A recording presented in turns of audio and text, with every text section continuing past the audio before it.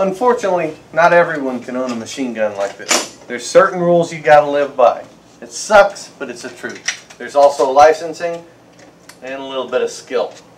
Believe it or not, we got both. Welcome to the Gunner's Vault.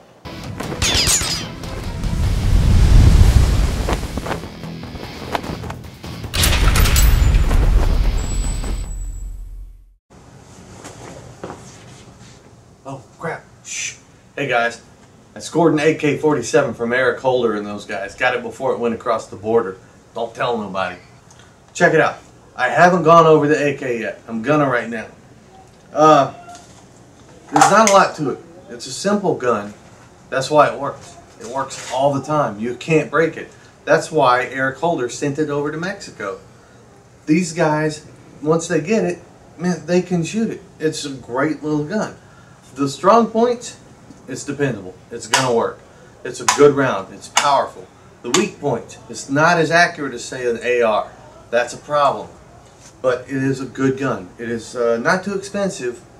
It's a little harder on the shoulder than the AR, but, you know, more bang for the buck, so to speak.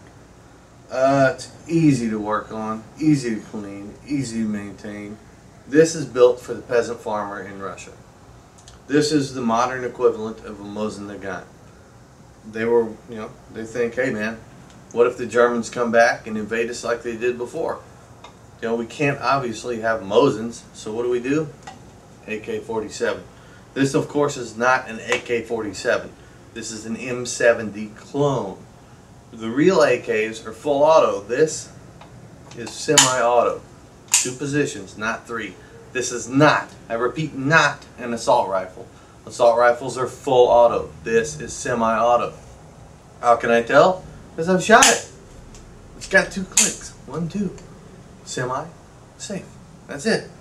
So that's it. I gotta go hide this. Otherwise, Eric Holder's gonna go ahead and take it from me and try and, you know, send it down south. So y'all don't tell nobody I got it.